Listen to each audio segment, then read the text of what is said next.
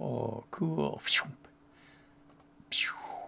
So here we have a bunch of circles that are all following the mouse with different damping, and that creates this effect. And if we press, it just pauses it all, like so.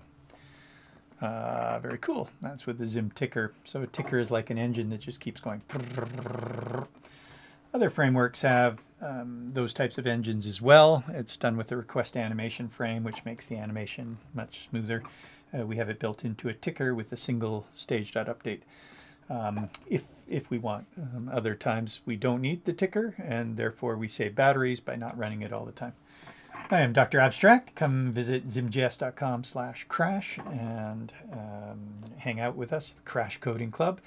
Learn how to code better, just have fun coding. That's what we're all about.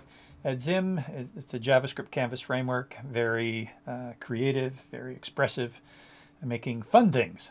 Not things like boring things like remaking Facebook with React or something like that. It's like, oh God, why would you want to do that?